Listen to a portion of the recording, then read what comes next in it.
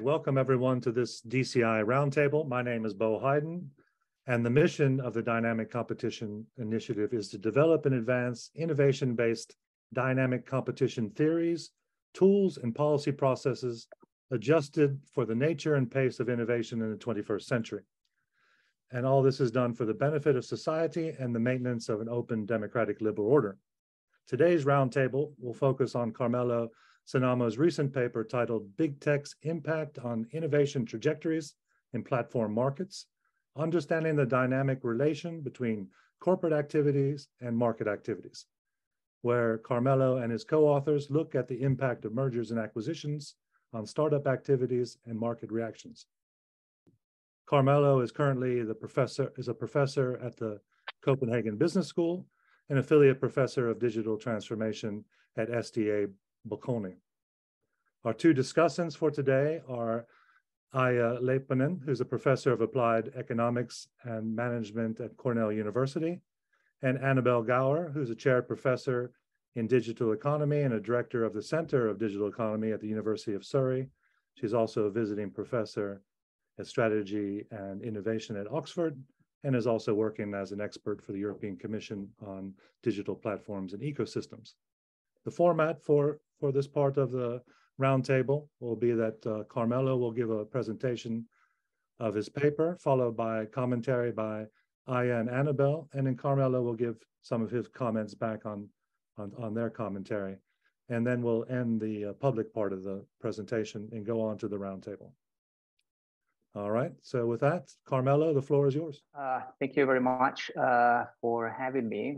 This is really luxury treatment, I would say, because I got, not just one, but two discussants and two great one.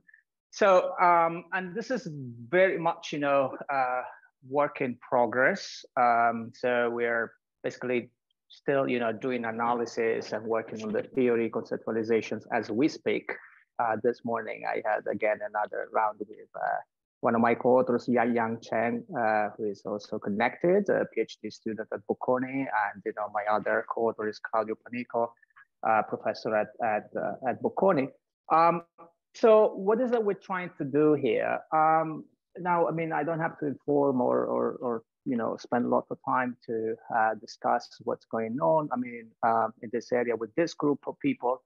But if you look at the recent concerns, right, that are with around the activities of M&A, particularly in the digital markets, but particularly from by the incumbents and particularly digital big tech companies, we have the issues that despite all the history that we have on literature on all the different benefits that you might have, or the different modalities that major acquisitions represent in terms of growth strategy for firms.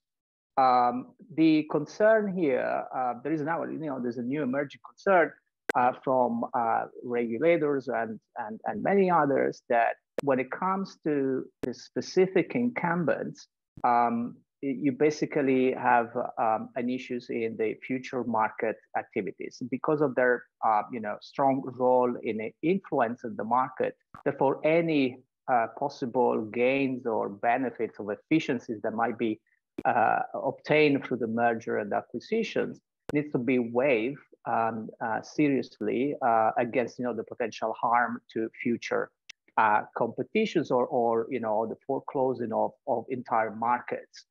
So this is not just the exercise of of power over a market, but this is a really full control over the markets to the extent that then you will have no activity at all by any other firm. So that's the new kind of thinking when we are discussing the issues of big tech M&A activity. And if you want, right, this is a recent case where for instance, the CMA authority in the UK has, basically has not blocked, but has ordered to undo the merger between Meta, Facebook, and Giphy, precisely out of this concern. Despite the fact that Giphy is, we might say, an irrelevant company, when it comes to the advertisement market, but the thinking is that nonetheless, it has some functionalities that might attract to, even if it's a small niche of consumers in an adjacent market. It might leverage that consumers to build, some user base, and then on different applications, and therefore, building on that user base can actually provide some potential competition effect back, to the core services of Facebook, right? And because of this concern, then, big tech company might actually buy before, the trouble becomes real, right? And so that's the story that we currently goes under the label of killer acquisition. So there is a forging, if you want, of what it's coming up as an understanding of dynamic competition theory of harms when we're looking at this M&A, where dynamic competition is understood really as future possible competition from nowadays not yet a competitor. So what we have here is basically different theories. Sorry, I was looking at a message, but that's not directed to me. Okay, so what we have here, we have basically the story of the killer acquisitions that, for digital market, it's actually, it doesn't really apply squarely because that was, more for a study that has to do with, firms in the pharmaceutical industry, where, incumbents basically acquire startups just to kill their innovation projects, and therefore, kill potential future competition to their own products. Now, why that, is that applying to the pharmaceutical industry? Precisely because there is a long process to get there. So it's not about the future, if you want, but it's more about the past. So all the, R&D process that gets, to the patenting of that particular new, innovation that therefore guarantees the innovation itself, some rents, right? I mean, the rights to extract this rent through the patent after when it is launched into the market. Now, we know that we don't have that in digital markets, so it's hard to think, of a possible similar mechanism as, incentives to kill, right, innovation, because one can say that, in fact, I mean, this, if any, will work the other way around in digital markets, because, big tech are incentivized to buy any possible potential, future competitor in the market. There might be actually an incentive to keep producing these innovations to start with, so that they get buyout by big tech companies, right? So there will be a continuous stream of these innovations, to the market, precisely to exploit, these distortive incentives of big tech companies. So, the argument can go both ways. But, what is instead, I mean, more of the logic that applies to the specific digital markets is rather the kill zone, the so-called kill zone effect, right? Now, the kill zone is slightly different because the story here is that, the investment or the M&A activity, when you acquire a company in a particular technological space or market segment, what this does is it's killing the ex-ante incentives of investors, other investors, such venture capitalists, to support any startups, any other startups in that particular market domain or technology domain, just because out of the fear that, they will face tough competition with the dominant platform, either with the dominant platforms, integrated service, or with the, target companies, or with the acquired company from the big tech. And therefore, you have basically the story that there is depressed, if you want, area of investment precisely this. So, they kind of avoid that sort of investments. So they will eschew away from those investments and then look, to for other opportunities, because that becomes basically too risky for them to support.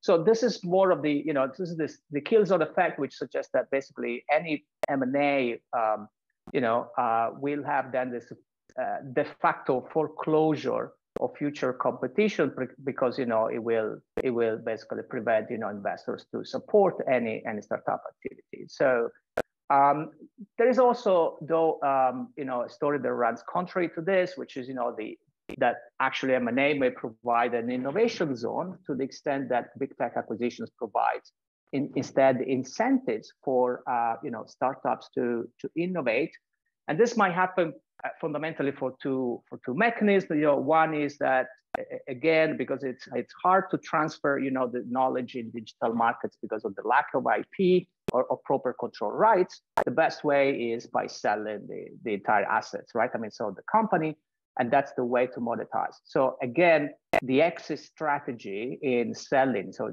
seeing the M&A as the exit strategy for this startup is actually the right incentive for innovation in this market. And therefore, having M&A activity will provide basically an exit strategy, which will provide those incentives. The other mechanism can actually be that startups may start innovating around the core technology that the platform or the incumbent firms, right, is invested in. And so basically there could be, a start of an emerging market or for complementary or other applications around their technology just because of the M&A activity by the incumbent.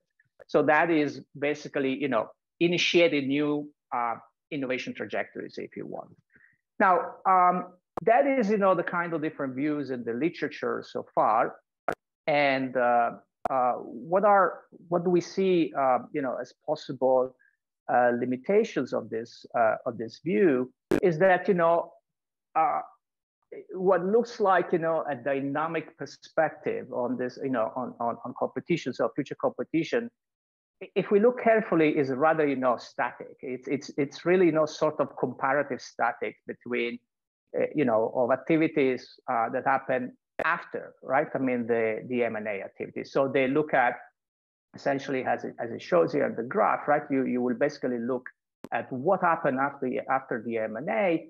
And if you see that, there is less entry, for instance, right after that, you will detect this as being M&A being anti-competitive. If you instead, you see that there is actually more entry, this will be, pro-competitive. The fact is that, we need to second guess of what the underlying causal mechanism can be here.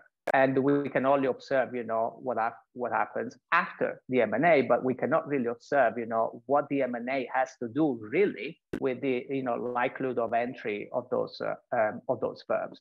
As the arguments go, right, for the kill zone and the innovation zone, both effects can really happen, but we don't really know when these effects, are going to happen and why they will happen.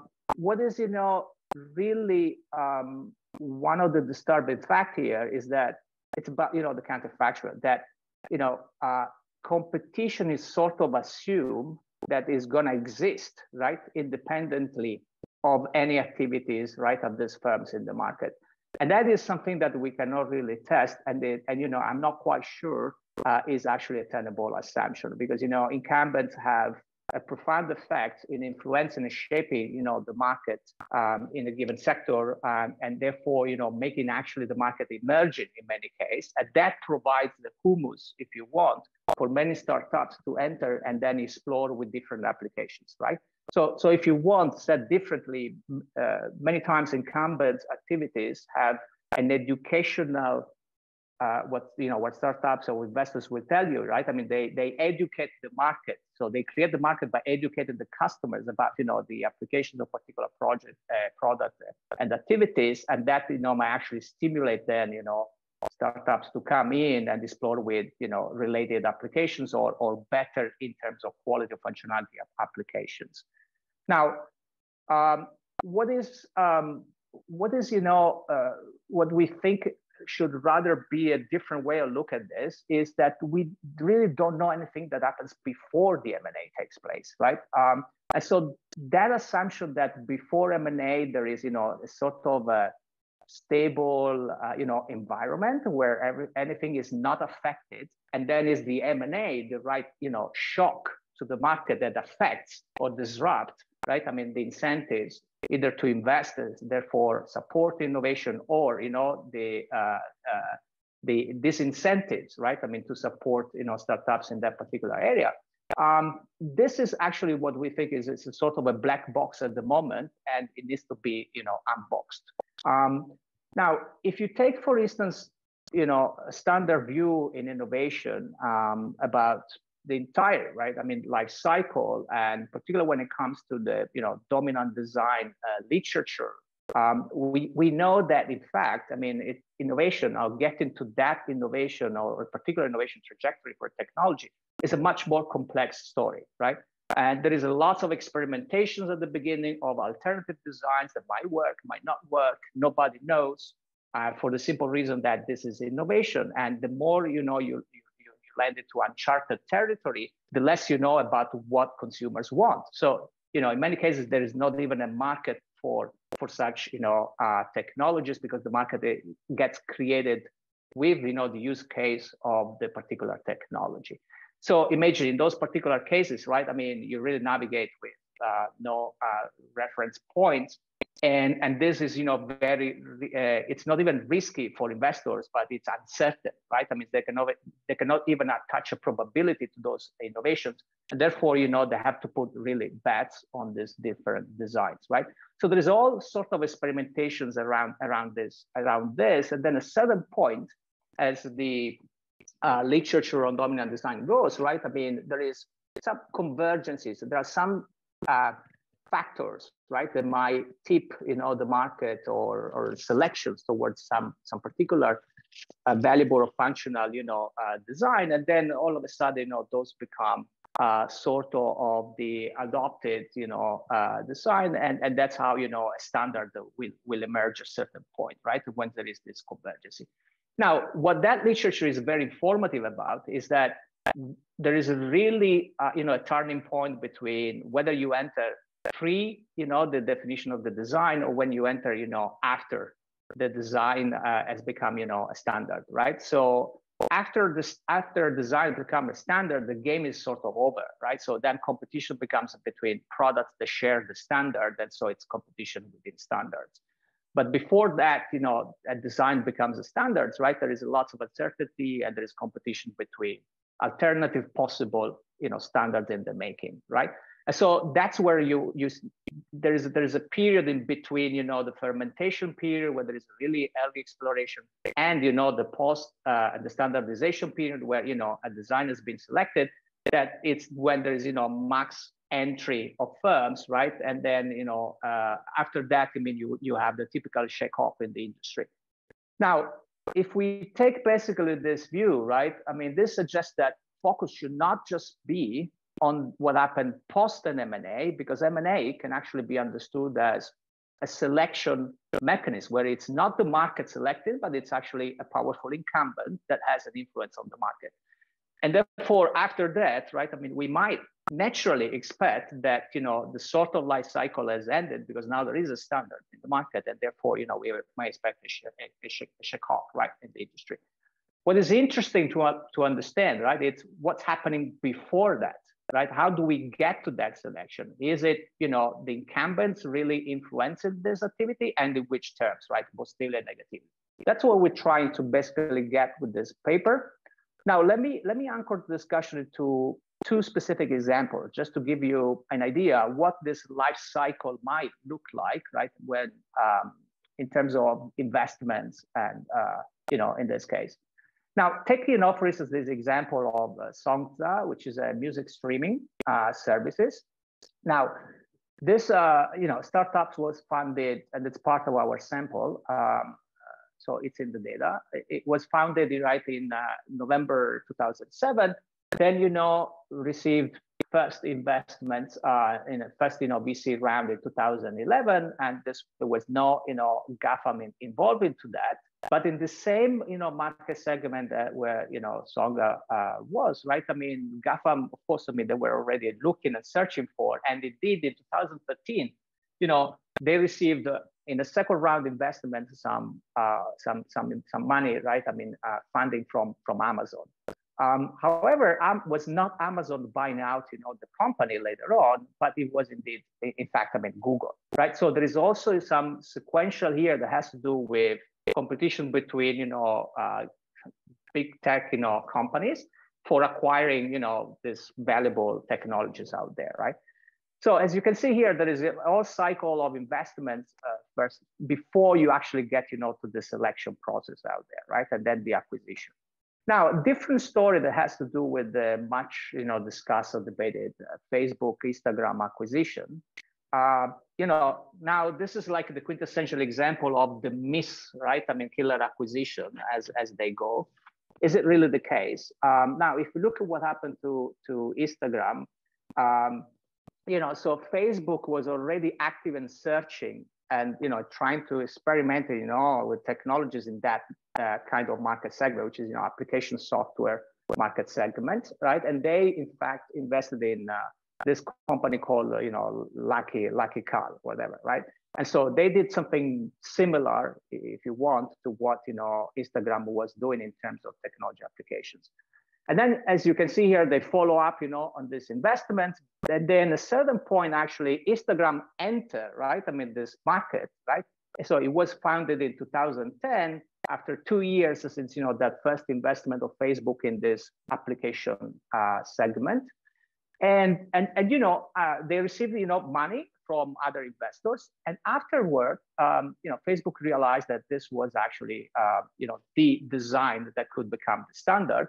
And they rather shift, the investments from their early, seed investments on Lucky Car to Instagram, and they decided to buy it, right? And then, we know then what happened afterwards. Now, this is the approach we basically are taking in this paper, right? So we actually want to look at the sequential events and see what happens, not just, when the M&A occurs, but what happens also to the other, earlier stages of the innovation development, where where GAFAM are involved in terms of corporate activity. So we basically take an event study approach to look at the impact of these investments, and then we look basically at the affected companies. And by affected companies, we're going to look at both direct and indirect competitor. But I'll get there in a second. What are the periods that we're looking at is again, right? I mean, there's fermentation, selection, and standardization understanding of period, right? Where we kind of parallel with the first CVC event, and then, the last round of CVC event, and finally the M&A event, okay? So we take those as, the significant events that are kind of punctuating, this evolution across the innovation trajectory. So, let me show you what we got so far, right? I mean, and again, it's very preliminary.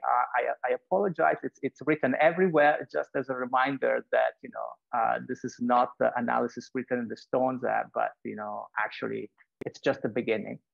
All right, so just the clarifications on, when I speak, what is that I'm referring to? Now, the corporation for us is the corporate activities that are undertaken by incumbents, right? And we are referring here, we're looking at two classes of incumbents, the GAFAM. You will see GAMAF, because Yang puts GAMAF, I always tend to say GAFAM. But, basically the 5, big tech companies, and versus, right, the non-GAFAM, incumbents. This might still be, big companies out there, also tech companies, maybe, Oracle, whatever, but, they are not the ones that are under the spotlight. So we look at those activities on target company. Now, the target company here is any startup that has received either, CVC, so corporate venture capital investment from those companies, or they've been acquired by those companies. Now, this becomes our reference point in the analysis for us, because then, we're going to look at direct and indirect competitors of this company, right? So the potentially affected competitors, okay? So this will be the affected A and affected B group, okay? How do we build this? We have a procedure that we follow. So we use use a large data set from Pitchbook, and Pitchbook has a measure that is, it's a similarity score. It looks at, it does some text analysis, and it looks at product characteristics, the markets where they are, a bunch of factors, of descriptors of the company, and then it constructs this similarity index of the company and technology, and it runs between 0 and 100. Okay, where 100 is, they are pretty much the same. So we basically, and then it comes up with the top 10, most similar companies, and it gives a score. Now, Clearly, this has a limitation because also other studies have just looked at this top 10 list. But of course, this is a sensor sample, right? I mean, there might be 20 or 50, right? I mean, similar companies. But Pitchbook will just give you, the 10 most similar. So how do we avoid, this censoring of the sample? What we do is in step one, we match, the target to the 10, most similar companies. Then in step two, what we do, we take each of these company and we look for the 10 most similar companies to each of them to see, what are there other companies that are similar to these companies. And so we basically come up, with this other larger sample.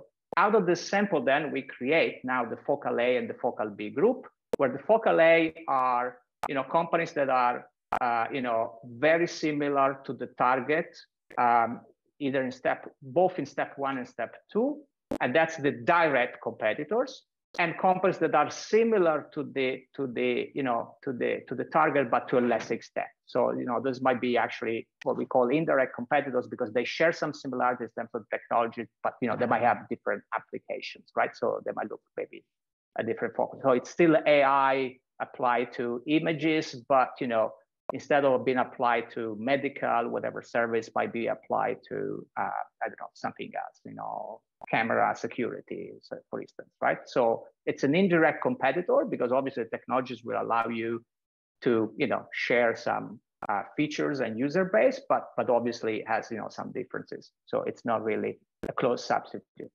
So that's basically how we created these two companies, these two group of affected companies.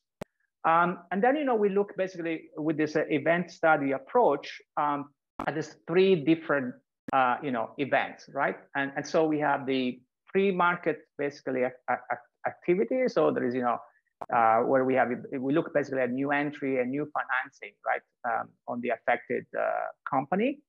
And then we look at that, what happens before the event and after the event. So compared to the static approach where they just look, at the difference, after, compared to before, we actually take, this more dynamic econometric approach to look at, is there some anticipations of the effects, right?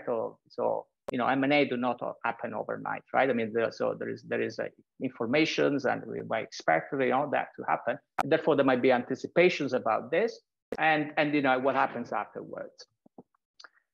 Okay, so having said that, let me just show you a couple of, some descriptives, which might be even more informative perhaps, than the actual regressions analysis. So we focus on the software market segmentation. And this is, vertical, how you want to call it. And for the following reason, because, this is where most of the activities by the big tech companies have happened. And in fact, I mean, when we look at all the CVC and M&A activities that are out there, more than 32%, so, is accounted for by the software market vertical. And about, 90% of, the target affected companies that are founded since 2000, right, out of our categorizations are in this segment. So we're pretty much, hovering the bulk of the activities. And, we're doing just on this because we want to exclude, comparing stuff with other industries that might be, not closely related. Now, within the software market segmentation, then we have obviously sub-segments, right? I mean, and you have the examples here.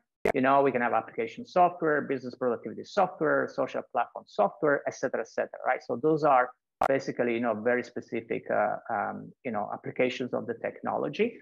And here you have, on the left, the number of companies that in each of these sub-segments have received, have been acquired by GAFAM firm. That's the actual number. And to the right, you can also appreciate the number of investments that, GAFAM firms have conducted in this sector in the form of corporate venture capital, right? So So as you can see, there is activity. It's not a one-to-one. So it's not that every time that they make an acquisitions, they have come up with earlier investment, but there is a significant, this is just to show that there is significant activity also prior to the M&A. Here you have some more. Yes, thank you. Here you have some more descriptives of top investors, and this is across all the different sectors, not just software. And here again, among the corporate venture capital investors, 3 of the 5 big tech companies figures among the top 15, right, in terms of number of deals that they have conducted. So Microsoft being the most active. And when we look at the right side among the top 15 acquirers, you can see that they are very much at the top. Although you have other tech companies such as Oracle, Intel, and others that they are good runner-up out there. Okay, so this is just the numbers overall. Now here's our findings. First, we replicated previous analysis that has done on the kill zone, so Carmelo and Toll paper. And so this is basically static difference analysis, and the comparable here column is column 6, so the last one, where we look at the financing size, so the amount of investment that is put in startups after an acquisitions by GAFAM. Okay, so in the Carmelo paper, they only look at Facebook and Google, and only for specific thresholds of companies. We look at all GAFAM, and we do find results that are similar to what they have. So that there is a negative effect on the follow-up investment after an M&A is conducted by GAFAM in that particular technology segment. No surprising, right? However, what we find is that there is also actually a positive effect on the margin on new entry after M&A, and this is very surprising. And also, there's some positive effect also on new financing. Now, in terms of amount of money, the effect is negative, as in Carmelo. But if we look at new money, new investments, and we look at new entry, actually there seems to be a positive effect, right? And so this is surprising, but we actually would expect that to the extent that there might be competition for acquiring other startups that are similar in functionalities among the incumbents, right? So there might be actually a race to have similar technologies, and so that might explain some of these results. If we look in dynamic terms now, our event study, our event analysis. If we focus on entry, here is some of the results we obtained. If we look just at the first CVC effect, what we see here, I just focus maybe on column 3 and 6, which is the full model. What we see here is that there is some anticipation effect for entry in the first CVC. So that fermentation period, right? It's happening around already the CVC investment. So in the pre 1 year, right, before the actual event, and there is entry after the event. So CVC seems to boost really the affected company, both the direct group A and group B. This is instead when we look at the last round of CVC, it seems here that actually there is a constraining effect on entry, right? So when there is this selection, and therefore there's sort of convergence among what seems to be the winning or about to win technology, we see already that there is a kind of plateau, and you don't see actually additional entry. To the contrary, you actually see a slow rate of entry, and this may turn actually negative. And this is both for direct and indirect potential competitors.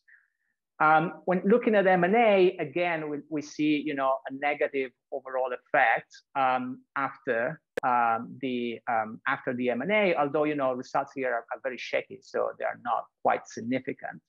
If any, you know, we don't really see a very statistically significant or robust effect. If you want to have, you know, an appreciations in terms of a quantification of this, these are, you know, kind of the projected different curves. And so, you know, basically what we get here with the results is that about 40% of all the, you know, companies that of the group A, right? So direct competitors that enter after the first CVC event, right? While, you know, indirect competitors group B, there's about 30% of them entering after the first CVC event. And then this numbers, you know, slow. I mean, so gets lower for the addition for the following up events. But you know, it's still interesting to see that M&A still stimulates some, you know, significant percentage of entry here, right? I mean, about, you know, 15%. Although, as I said, obviously the results are a bit shaky there, so we cannot really distinguish. Now, there is no way you can see, you know, all of this here, and also in the interest of time, let me sum up here what happens in terms of financing, because here we find, you know, different effects depending on the stage and depending on the group. So I will just summarize, you know, here. So in the selection period, what we see is that, you know, the last, you know, CVC, it actually increases the new financing of direct competitors. So direct competitors, you know, receives a kind of a boosted, you know, financing, and that's basically a push, you know, probably for, you know, a runner-up, you know, to that exit strategy. But, you know, decreases new finances for indirect competitors. So again, it's this idea that, you know, there is much of a focus and attention on the convergency towards, you know, what is potentially become, you know, the standard that is going to be picked up in the market, right? And therefore, there is a lot of focus on those direct competitors from investors. While in the standardization period, what we see, you know, is that actually M&A significantly increases the new financing for the affected companies again, right? So the affected companies receive new money, although the size might actually be lower than before, but actually they receive new investment, right? And this might also be because, again, as I said, you know, there might be actually a raise or expected for those competitors also to be acquired or to become, you know, valuable companies in terms of the market applications. So I'll conclude with, you know, some considerations out of this preliminary findings, right? So what, right? I mean, what are we gonna do about this? I think, you know, there are a few implications that come out already from this. So the first is that, you know, there really is a narrow focus, right, and very strong assumptions about, you know, how this markets develop, about the existing, right? I mean, theories or of harms, right? I mean, about dynamic competition. They're looking, you know, fast forward and, you know, forget about to reassess, you know, how do we get there, right? I mean, so are we really going to have those potential innovations out there competing with this, right? If we remove, right, I mean, these activities from incumbents. The second is about the findings that we have here about the CVC role, right? So the influential positive role that they have in attracting both, you know, entry and money for startups, right? When they start investing in one target, right? So big tech actually, you know, they can sort of become market makers, right? Because they start shaping these innovation paths. And so, you know, they might actually drive, you know, the market activity. Now, this is positive if you see from this perspective. But, you know, my question could be: is this really, you know, positive or negative when we look, you know, in terms of the potential implications, right? I mean, for competition, because, right, I mean, on the positive side, this is, you can see them as, you know, orchestrating innovation evolution that otherwise might not even happen. On the negative side, this can actually be also an attempt to, you know, select even ex ante, right, before actually they even emerge, right? I mean, entire, you know, trajectories of innovation. So in other words, they shape the innovation that they actually want, right? I mean, through their activities, and they invite actually investors and startups to explore and experiment in that area. And therefore, right, I mean, they build in innovations in the sense that then, you know, they might select out, right? And so the third implication is that, you know, whether we should, again, you know, look just at future competition and how do we guess, you know, when it's going to turn future competition, or whether instead we should actually focus on other type of failures that are related with the innovation process. And if we do that, right, we should look at this innovation-based type of competition in technology segments rather than looking at, you know, what happened afterwards in a given market. I'll stop here, and I very much look forward, you know, for the reactions out there. Thank you. All right, thanks a lot, Carmelo. Thanks for the sneak peek into your preliminary findings. And now I'd like to invite our first discussant, Aya Leiponen. Yeah, thank you, Carmelo, for that really interesting presentation and paper. The paper is indeed not super advanced, so there's I'm sort of talking a little bit around it, and hopefully we'll have a good conversation around these topics, because the topics are important and very, very, very topical. Okay, so the issue that Carmelo and Yang and Claudia are trying to address is that big tech in the software area has acquired a lot of companies, and so what are the implications for innovation and competition and the dynamics of it? So I think that the kind of traditional concern is that acquisition decreases competition in the industry, and so innovation might go down if they lock up resources.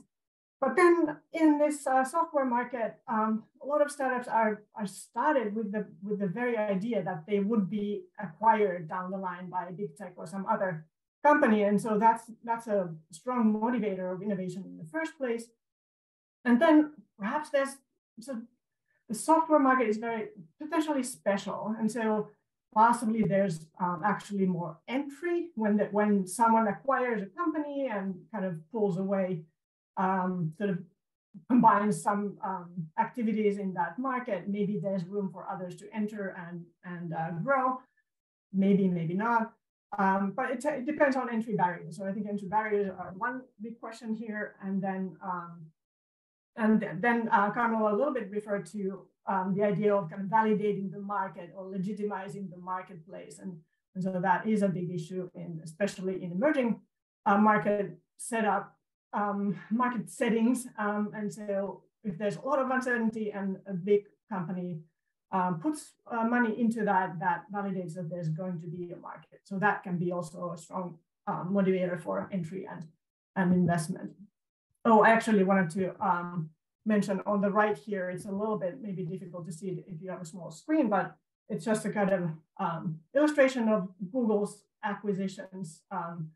So there's the blue ones are Google's services, and red and green are products and other activities, but the top ones are some of the major acquisitions that Google has made over the years.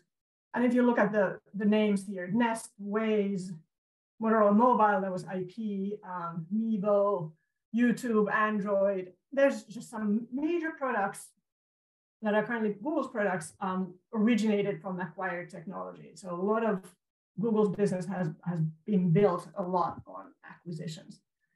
Okay, so what happened in the paper? Well, looking at the CVC activity and acquisitions by GAFAM, GAMAF, those big tech platforms.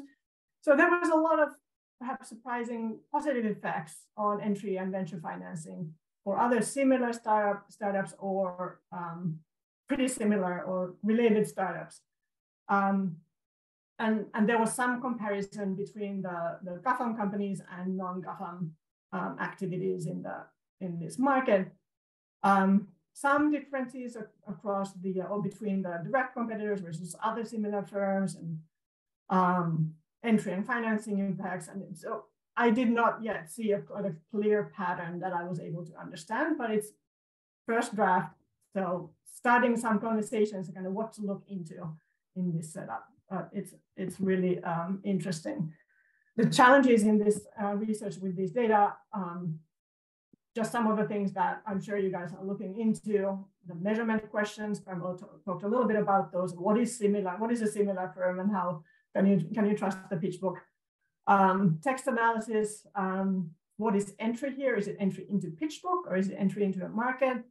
And then I think I would need more sort of conceptualization around why comparing GAFAM against non-GAFAM. The non-GAFAM could also be platform companies. Maybe they're smaller, but they might be still powerful in some submarkets. And so is it big platforms versus small platforms, or what is the comparison going on here?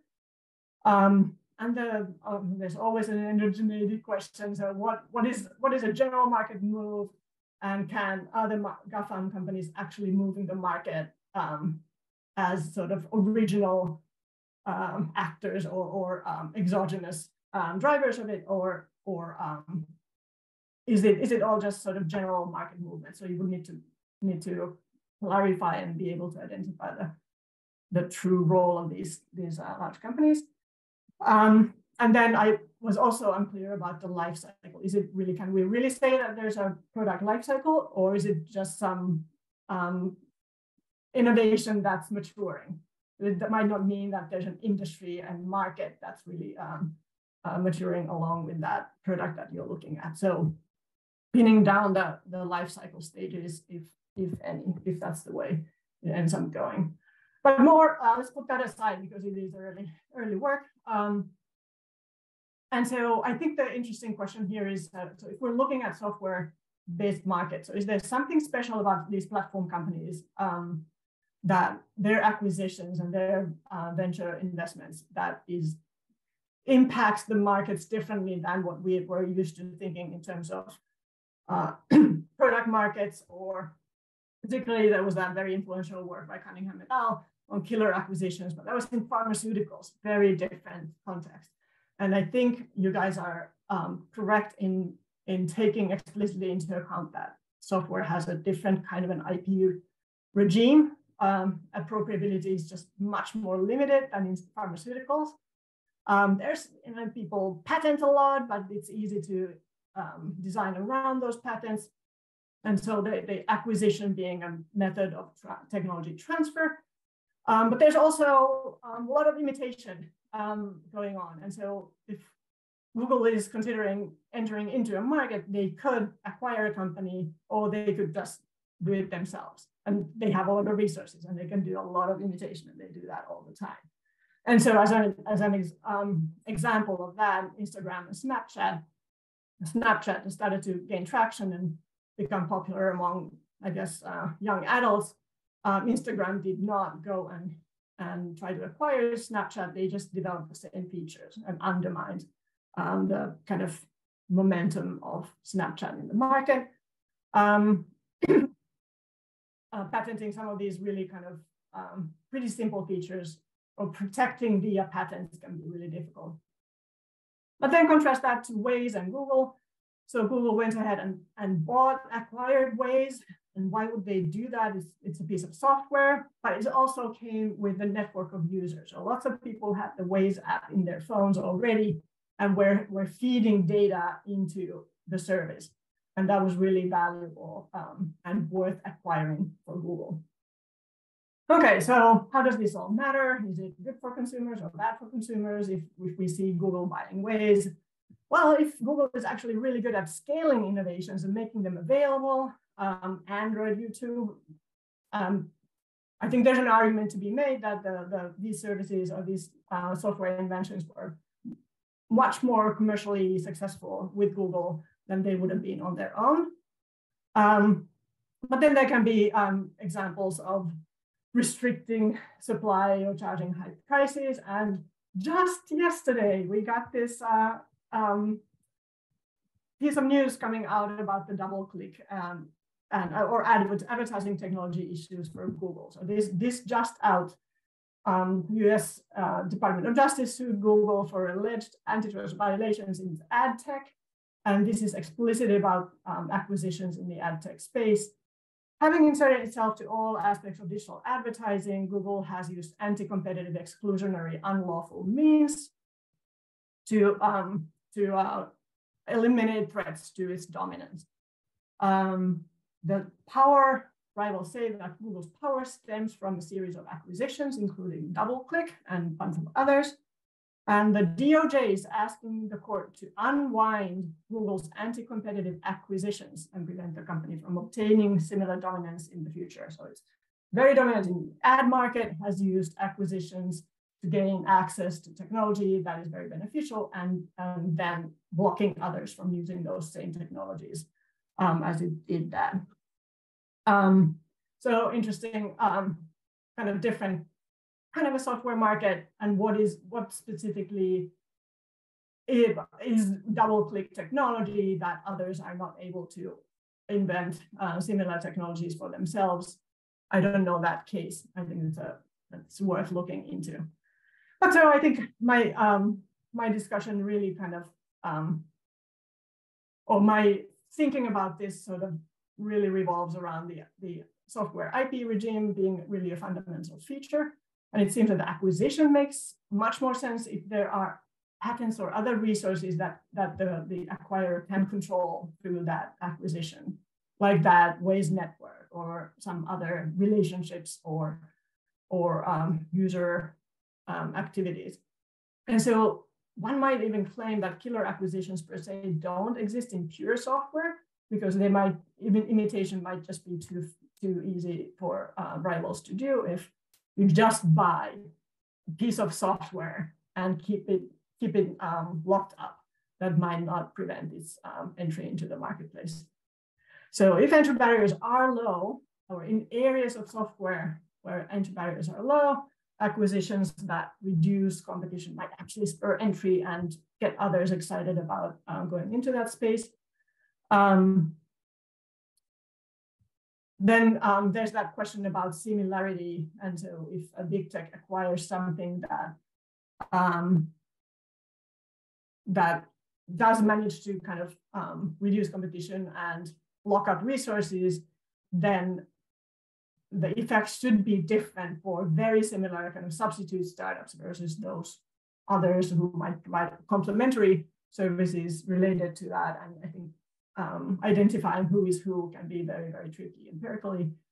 But overall, it just seems that it's really difficult to say something super clear and generalizable in software markets, because there's so many issues going on at the same time. So measurement is a real big issue here, but it's a great topic, super timely, and lots of open questions. So thank you for inviting me to talk about this and think about this. Great. Thanks so much. I think it is interesting to think, are you buying the technology, or are you buying, again, the little platform that's already accumulated a lot of users, the network effects, right? And when do they do that, and when don't they do that to get to the data and other things? All right, great. Next up is Annabelle Gower. Annabelle, are you ready? Yes, I am. Can you hear me? Yes, very good. Thank you very much for inviting me. And I don't have any slides, so I will just talk, and I will first of all start by congratulating Carmelo and co-authors on a very interesting piece of research. Yes, it's an early version of a paper, but there's a lot to like in the paper. And I have some comments about what perhaps might be worth, either revisiting or digging a little bit deeper. And I thought the comments by Aya were fabulous, really interesting. So first, what I really like about the paper is that it really tries to take seriously the notion of dynamic competition. And it tries to look at the effect of not just the act of M&A, but to situate that temporally within a broader time frame that would start with other activities, such as corporate venture activity. And so it expands the analysis along a time frame, making a hypothesis that there is a series of activities that are linked to each other, and that somehow M&A would be the end of a sequence of activity, which is an interesting hypothesis. And what I also like is to expand the focus of analysis from not just individual products or the acquisition of individual companies, but to try to think in more aggregate terms on the effect of the sector. And that's where you speak about the industry life cycle, or what you call the theory of dominant design.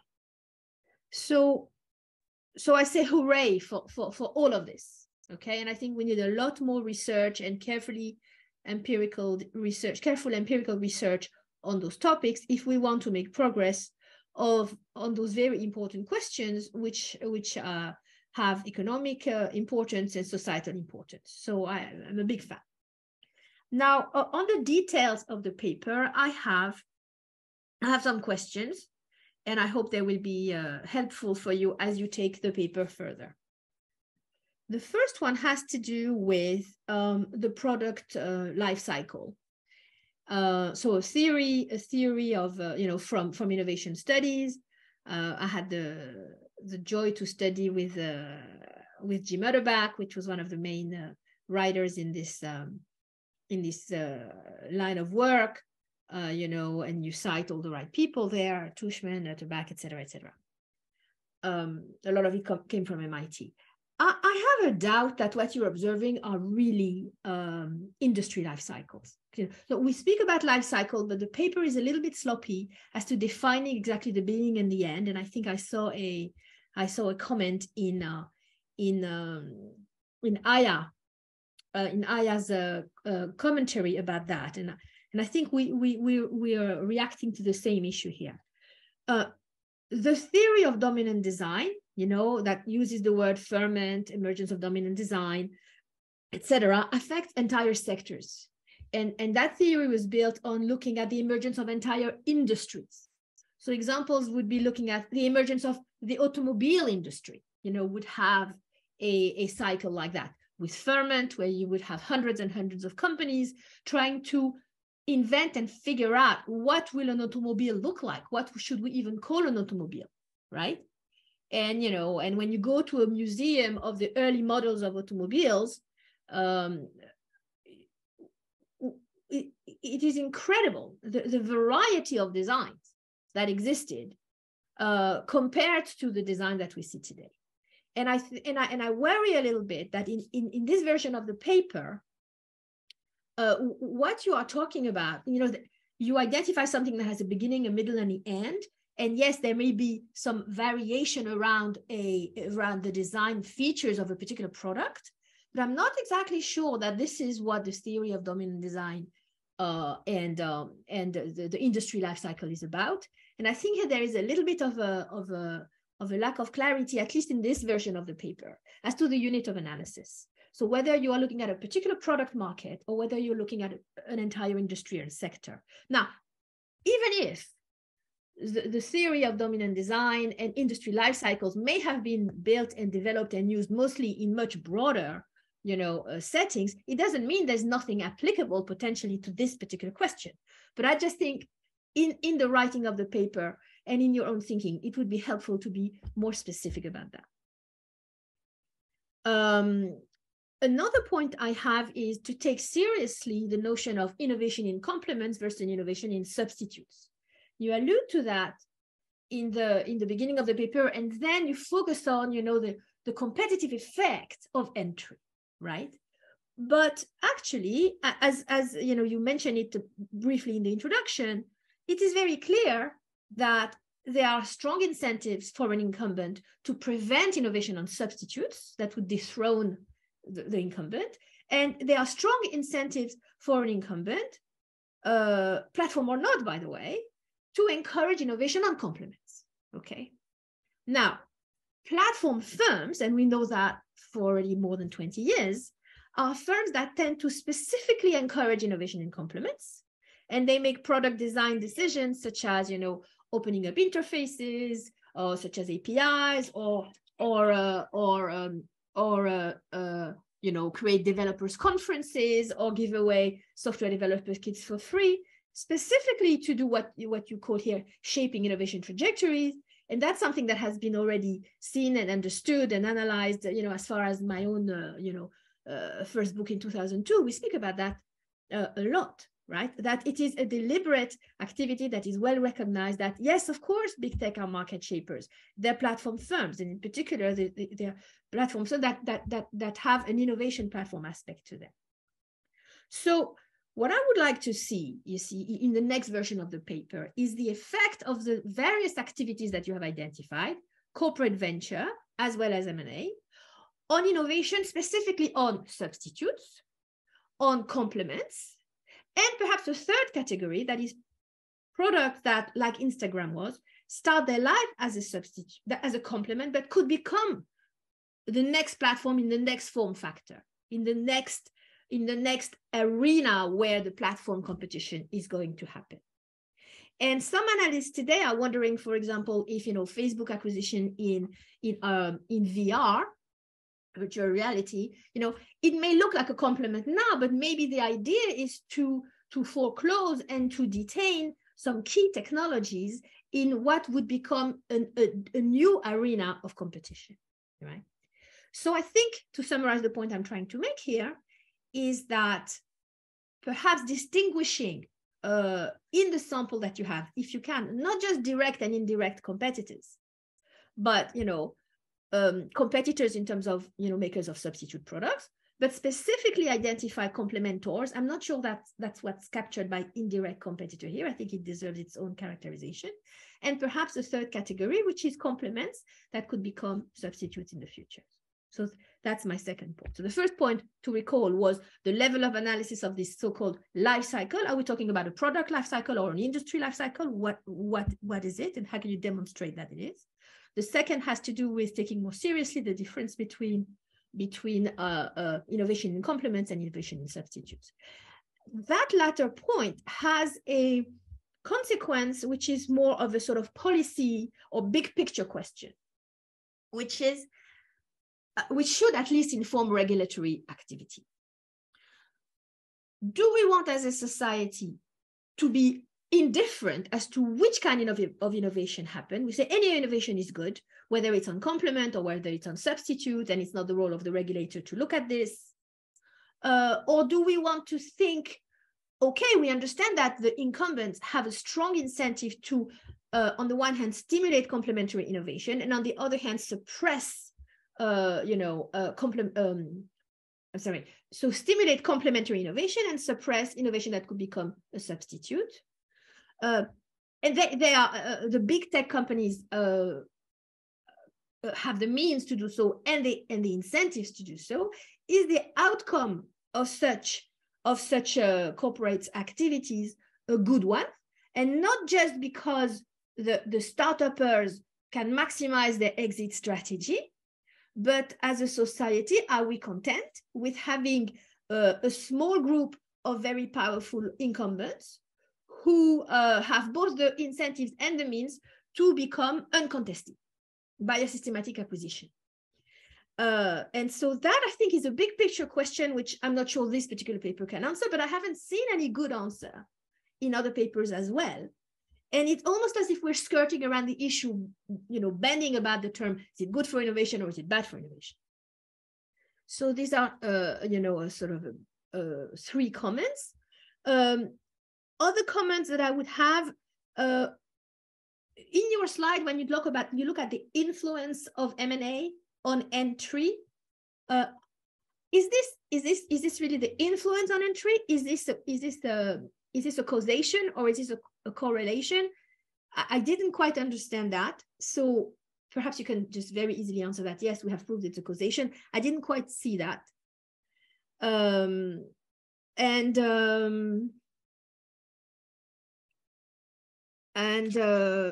There's another point where you talk about signaling. You say that it is possible that incumbent firms, by acquiring startups, they are signaling that this is an area that is worthy of investment, and therefore they're good for innovation. Is this a deliberate signal, do you think, or is this? I wasn't entirely sure whether there was a deliberate strategic intent there, or whether we are retrofitting after the fact some correlation effect that may be good or not. But in the way you wrote it, it sounded like it was deliberate, but I wasn't entirely sure that that's what you meant. And I will stop here with my comments. I hope it's helpful. Great. Thank you very much, Annabelle. All right. So you got some great comments, Carmelo, and I'm going to give you all of 5 minutes to respond briefly because I know we have others here that have comments for you. So if you'd like to, please go ahead. Oh yeah, I mean, I anticipated this, so that's why I said, that it was a luxury treat today, and I'm very happy about that. So I have a deck for other reasons, but this one will add to that. But it's a good deck to have. No, fantastic comments, and indeed, lots of this is part of our thinking, and it's issues that we have there to solve, but we don't know as yet how to solve. And I was hoping to have some of the solutions ready for this presentation, but unfortunately it requires a lot more time. Now I'll touch very briefly a few points because I want to hear also other discussion, but very briefly. Yes, so lots of the thing about IS comments, we're thinking about that, so how to address those and more, on a robust analysis for the empirics. Just to name, a few things that we already been doing. Instead of comparing, so GAFAM with non-GAFAM, because correctly, as you said, yeah, I mean, who is non-GAFAM, right? I mean, some of the companies out there might have, equal power than GAFAM, so why just GAFAM, right? And also, is this, an unaffected group or a group that is not influencing the market? Clearly, they're also influencing the market. So we would like to have a cleaner reference point, right? And therefore, we're doing something with synthetic group, control group. It's a methodology. For those of you not familiar, it basically reconstructs an hypothetical counterfactual, so a group of companies or in similar conditions at the starting point to which you will basically compare to. But it's it's not as great things. There's also been some negative things about this methodology, but so far it's one of the best to build a counterfactual empirically, where otherwise you will not have the data to do that, unless you do analytical modeling, which is not empirical analysis. So we're working on that, and we're working also on the endogeneity issues, which is okay. So is it we're starting from at the moment from the assumption that we are looking at these companies, we are focusing on this because we assume, as also the say goes, that they are the one influencing the market and shaping the external market context. But what if, as Aya said, I mean, they're also following the trend or trying to anticipate or just follow up, of what is going to be the trend and the new things. And so there are other events happening out there. They are actually affecting their decision. We don't have, if that's the case, of course, we have an endogeneity problem here.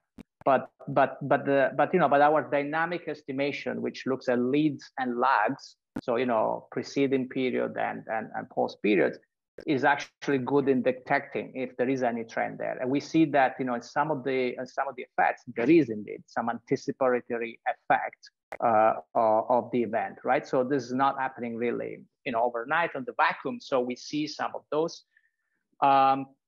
Software, quite unique. I agree with you. We stick to software for the reasons I mentioned. Also to at this point to say something, but we have to look more distinguishing, maybe separating some of the segments where you have more of those network effects story that might actually play a role versus others where it's maybe more technology, and see whether there is some demand-based factors that influence also this prospects of entry or new financing. So that is all good points to take home and do subsampling analysis. And moving to Annabelle, thank you very much. And again here you raised a couple of really burning points where we are grabbing our head around and try to solve the issues. what is really the life cycle? Now, the reason why, it's not entirely clear in the text is because, we haven't sorted out, as clearly as yet. So, that's reflected in the text, besides the fact that, has been written very quickly. But, it's a question that I'm pushing back, to you and the audience. How should we think, about this, the life cycle and the evolution and the dominant design theory as applied to digital now context, right? I mean, so can we really say that? I mean, our idea here was to apply to the technology market segment. Okay, so what is the technology market segment? Where is is basically it's defined by the number of technologies that have that specific, application of functionality at the moment. And that's why, at moments we speak about technology trajectories, right? I mean, so it's not the entire software industry, but it's, the segment within the software industry that, where there are those 100, new technologies, right? That are being founded, one in 2000, one in 2010, whatever. So, we see basically growing until, some of this then emerge into a new maybe platform or even technology application. So that's how we are thinking about that. And that's how we try to apply here, right? And going back to your car story, yes, but if you think at if you think at the digital or electric now versions of the cars today, right? I would still consider that as being in the mature phase of the industry that is, more than 100 years old, or should we rather consider that as a specific now new segment, right, of the industry that might then eventually turn into something different than, what we used to know as the car industry? Because of digital now, this has, lots of different applications, and then the car in the future might not be any longer a product, might be something else, right?